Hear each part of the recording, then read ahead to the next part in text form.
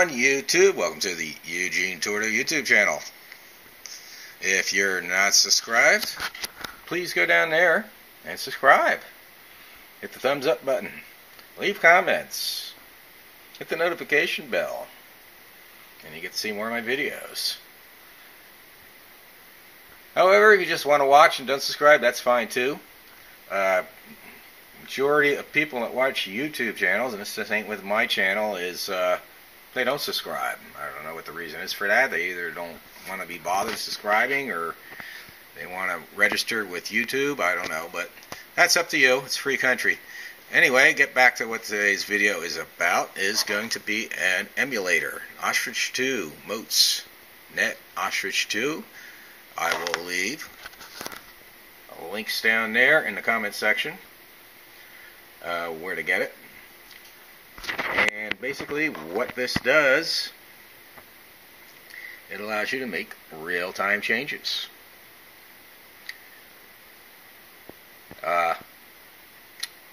While your engine is running. Say you want to change your air-fuel ratio, you can just go ahead and use this while it's running. Instead of having to take the chip out, burn a new chip, put it back in, data log, stop, do it over again, and this enables you not to do it. Now I know there are people that just run these all the time. That's probably fine if your ECM is inside the car. These things are not waterproof. So if you have like a 90 or a 91 Corvette like mine, where the ECM is located under the hood and it's exposed to heat and weather and vibration, that's probably not a good idea. Also on a 90, like on my 90 Corvette, it seems like I have issues with this, and it has to do with the EMI. I guess something to do with the ECM being under the hood. You have electromagnetic interference problems, and this will cause problems. So you want to run shortest cable possible, because that'll help eliminate. I know some people wrap these in aluminum. Maybe I'll try that next time I use it. But get on with it. We'll basically, this is the Ostrich 2. It comes with the cable, and it comes with a USB cable that you plug into your whatever device you're using to emulate with. I am going to be using this with Tuner Pro. To get started, I'm just going to go over briefly how to get started. You're going to want to plug this into your computer, and I'm just going to use my home PC for this demonstration and see if I can get the cable in there right. I guess I can. See here. There we go. It's in. And I'm going to launch Tuner Pro.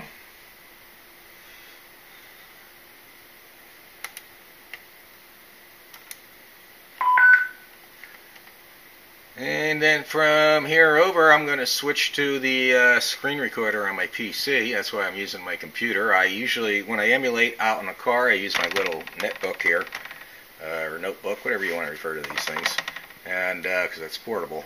But for these purposes, I'll switch over to the screen recorder.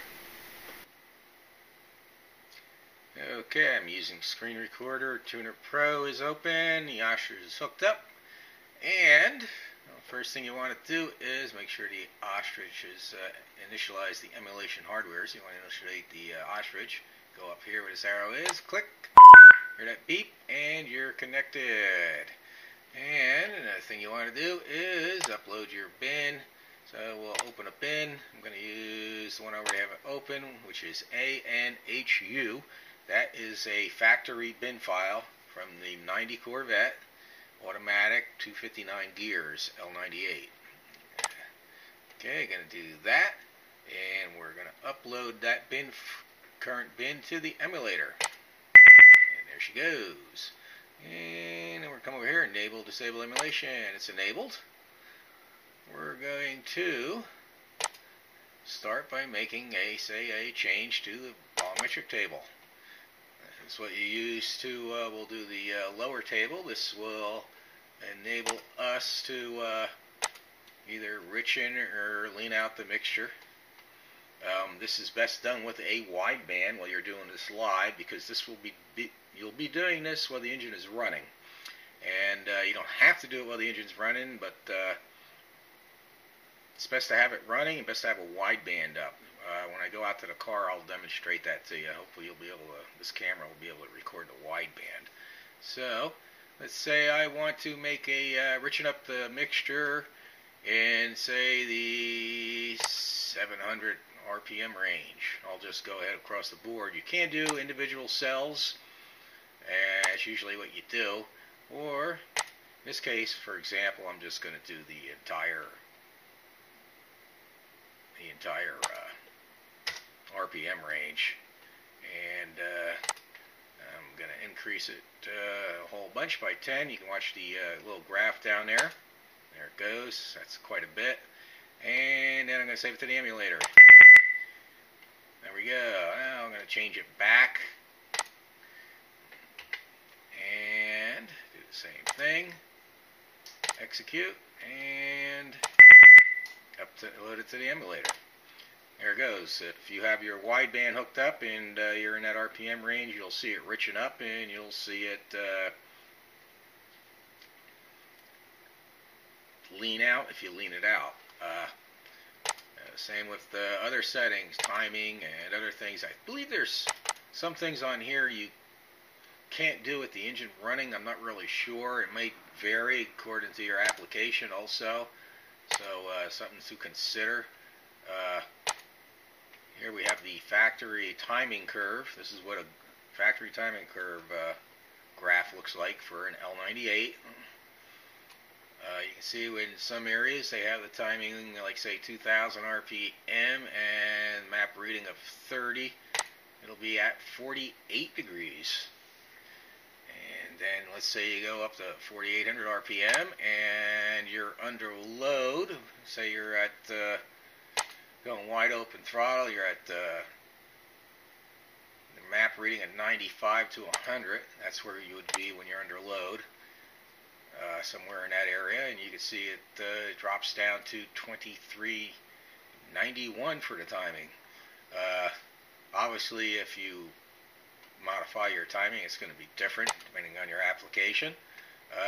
For now, we'll change this one right here. We'll just increase it to 35, and we'll save it. Upload it to the emulator. And there she goes. You can see her in a bar graph where it went up. And then we'll change it back to what it was. And there she goes. Back down to where she was. And you do this real time while the engine's running. If you're going to be you can data log and run the Ostrich at the same time. And probably the best way to do that is have someone drive the car for you while you make the changes, obviously, because, I mean, if you're just idling like what I'm going to be doing here in a little bit, I'll show you shortly, you just let it idle, and you can do those changes like you're just making changes to the idle. So, I'll show you a few more things, and then I'll go out to the car and I'll demonstrate that changes to you. One thing I should note is the Ostrich 2 is very sensitive to the bin files. I've gotten before I started to learn to burn my own chips and make my own changes, I used a mail order tune, and none of those mail order tunes would work with the Ostrich 2. They were, I guess they're corrupt, or it just doesn't like them. I don't know what it is. If someone wants to chime in why, but these are tunes that I got emailed to me, so they weren't any good. And other factory tunes that I've downloaded off the internet, stock factory tunes, wouldn't work in this emulator either. The only tune I've been able to get to work, bin file, is the stock bin file that I took directly off the memcal, and I'm running, which is what I'm showing you here, and that's the one we'll use out there. One other thing is to completely erase the Ostrich 2, there's a utility for that, and you can't run that while Tuner Pro's open, so I'll close Tuner Pro out and see if I can find it. Let me see, where is that demon? Ostrich Reset, there it is. Okay, this is the Demon Ostrich Reset. If it doesn't automatically detect it, I think you have to set all these. You'll have to do your own research on that, but basically you just open that up. Like I said, it won't work with the Tuner Pro working, so. And reset. And that basically, as far as I know, that completely erases any bin files you have in the Ostrich. So. When it comes to doing any of this stuff, make sure you do your research. I'll get out there to the car, and hopefully everything will work. And I'll go over a few other things there when we get out there. Okay, I am out in the garage, and I'm going to hook up the emulator, the Ostrich 2. And depending, of course, it'll vary which adapter you need and what car. Everything will vary depending on your application. I mean, if you got a Ford, you're going to need a different adapter, and your ECM is going to be located in a different way. Either way, no matter what your application, Honda, Ford, Chevy, whatever make, that the emulator can be used with, you're going to want to disconnect your power before you remove your chip and hook up your emulator. That pretty much should be standard with all ECMs that I am aware of. In the case of my 90, I can just I don't know if you can see that or not. There's a power lead. You don't have to disconnect the battery. You just connect the power lead to the ECM, which is this wire here. And you know, I get that sucker off with one hand. It's kind of difficult, but anyway, that comes off, and power is disconnected to the ECM. This way, I don't have to go back in and change all my radio settings and stuff like that. If you want to play it safe, just disconnect the battery. And on a 90 Corvette and 91 and some of the other Corvettes, 90 was the first year they started putting ECM in the engine bay. There are 3 10mm nuts, one here, one there. These two you only have to loosen, and there's one under here, which I just leave off. You have to remove completely. And then you just flip this over, and I'll show you that in a second. Okay, once you get it out and flipped over, you remove the 4 screws that hold the cover on. This is, like I said, a 90 Corvette. The models will vary. Then, let's see, I'll get a better shot. You can remove this just like removing a memory card. If you ever removed a memory card in a computer, you just pop these two out like that, and the adapter will pop out. This is a memory adapter. You will need the appropriate memory adapter for your car. Now,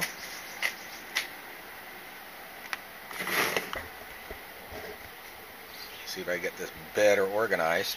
And in the case of mine, some of these you can get with a zip adapter, which is just a little lever that you turn and it pops right out. I don't have that, so I'm going to pop this chip out, and then I'm going to install basically this ribbon cable, just like so. And in the same place of where that chip goes. Pop that out, pop that one in, and then install it back in the car. Okay, I got the chip out, and you see those little pins on there. Those you got to, whenever you install them in and out of that adapter, you want to make sure they are perfectly straight. Perfect in every way, because otherwise they won't go in. They bend super easy, so you might have to play around with them, get them lined up correctly. I have the adapter in the car. I got the power hooked back up to the ECM, and I'll go ahead and hook up my little netbook here, and we'll start the car and get everything going. Okay, this is take 2. This will be the second time I'm recording inside the car running, and the reason is I forgot to turn the camera on. But anyway, we're out in the car. We're going to do this again. I got the my little notebook here hooked up to the emulator. I'm going to make sure it's there. I already have my bin file loaded up and everything ready to go. Gotta make sure that I am emulating. You'll see emulating down there in that corner. And we'll start her up and see what happens.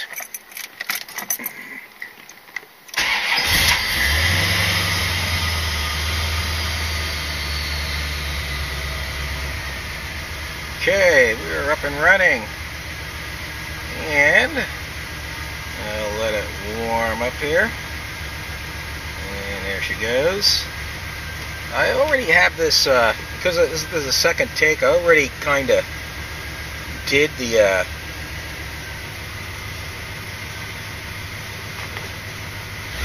already have the volumetric efficiency table already logged close into where it should be. So to give you a quick example, I'm just going to, let me see, engine speed versus idle, versus temperature, I'm sorry. We'll go ahead and, hopefully you guys can see this. And what I'll do is, now the tack on my 90 isn't the greatest, it doesn't work very accurately, and I don't have my data logger hooked up. But what I'm going to do is, just to give an example, we'll increase the RPM a whole bunch. Right now I have it set for 725 at that temperature. And we'll increase it.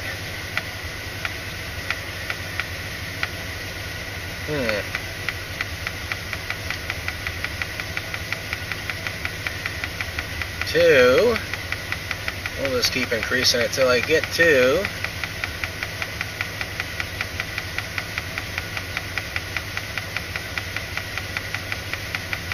Should have done this a little different, but there we are. In fact, let me do this better. Change that to 25.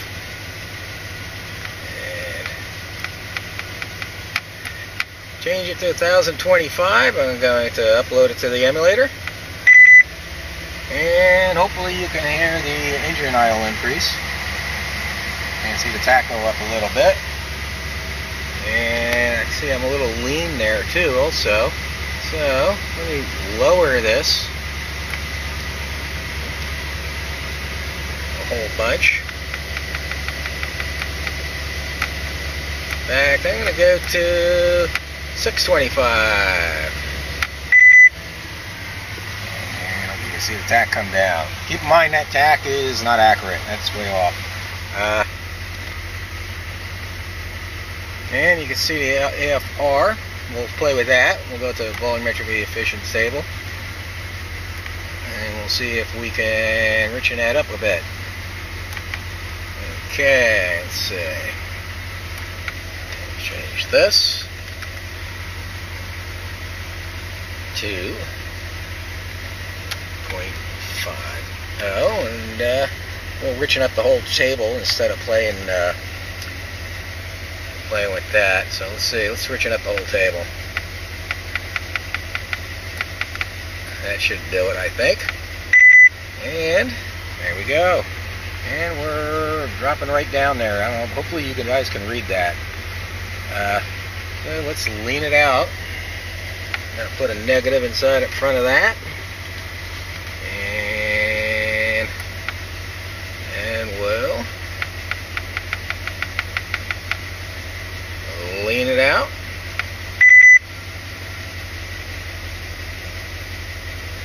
And see on the AFR gauge, I hope, that it is leaning out. It needs to be leaned out a little bit more, obviously. Let's do it.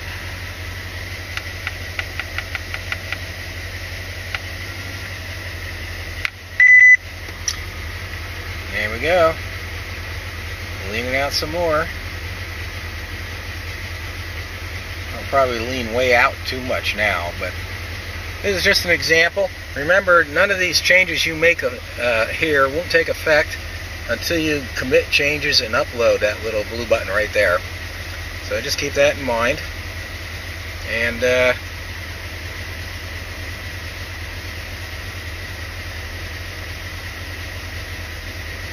going to richen that up just a little bit.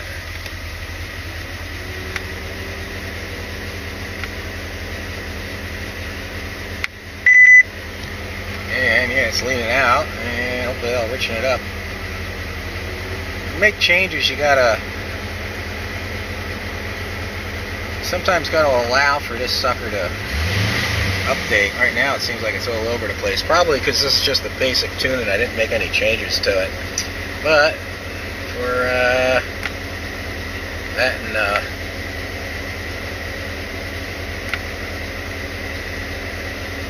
richen it up some more, and we'll come back here and see if it takes effect.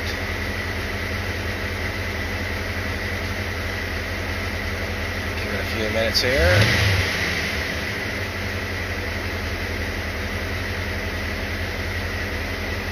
And richen it up just a little bit. I'm going to keep it.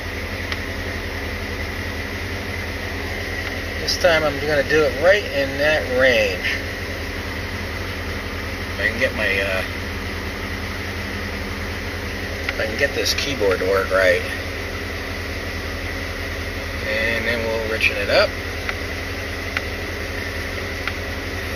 And see if that has a better effect on it.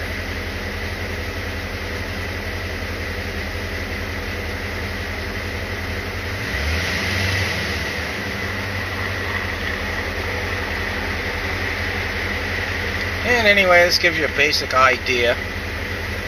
I'd probably let it sit there and idle for a little bit more. It'll probably richen up a little bit more since I made the changes.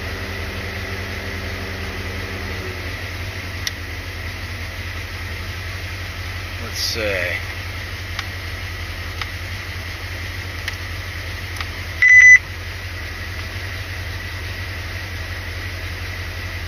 Riching it up a little bit more. We're down in the 14s, barely.